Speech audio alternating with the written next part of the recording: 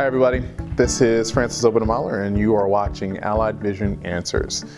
After Allied Vision introduced the revolutionary one product line for embedded vision, many people asked us the same question. What's the difference between a sensor module and a camera module? Well, let's answer this question for you right now. Today, embedded systems typically rely on a low-cost sensor module connected to the processing board via a flex cable MIPI CSI2 interface. As you can tell from the name, a sensor module consists of an image sensor on a carrier board, and that's about it.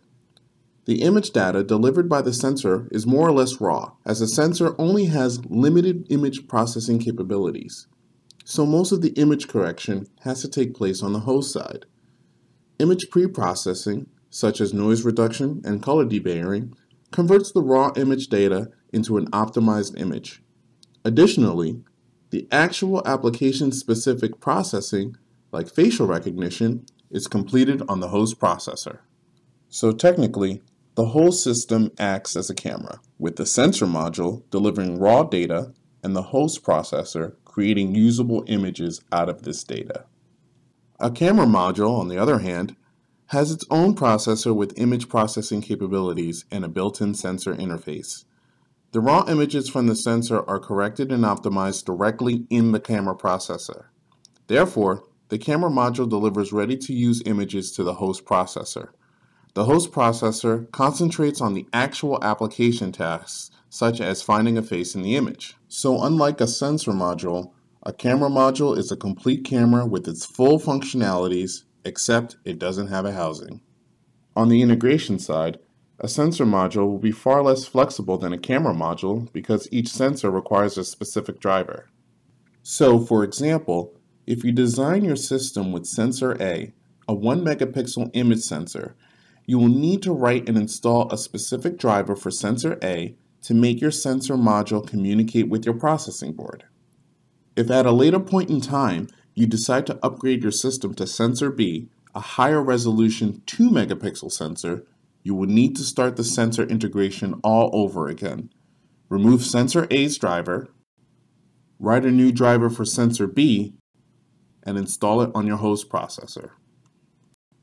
This is not the case with the camera module. All you have to do is write and install a driver for the camera module. In fact, if you're using a popular platform, there's a high chance the camera vendor will provide you with a ready-to-use driver, removing all programming effort you'd have to complete otherwise. Because the camera module includes a processor with its own sensor interface, you can use any version of this module with whatever sensor you want. For example, sensor A with 1 megapixel, sensor B with 2 megapixel, or whatever other sensor offered by the camera vendor on this platform. All sensor variants are supported by the same driver, and you can easily upgrade your system's vision capabilities just by replacing the camera module. So to summarize, a sensor module has extremely limited onboard image processing, which means your host processor needs to perform most of the image correction tasks. Each sensor module has its own driver, which makes it quite inflexible for design changes.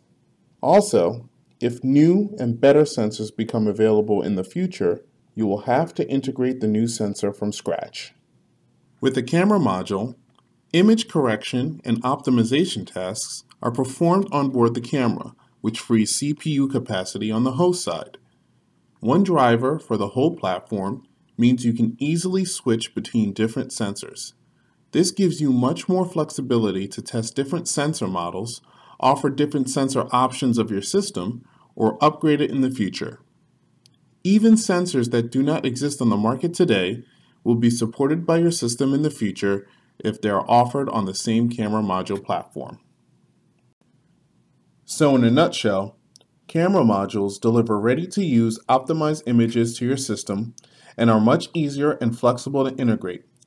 In particular, they leave you a lot of possibilities to upgrade your system in the future with minimal effort and costs. Thank you for watching. Don't forget to subscribe to our channel to see more videos just like this. See you soon again with another edition of Allied Vision Answers.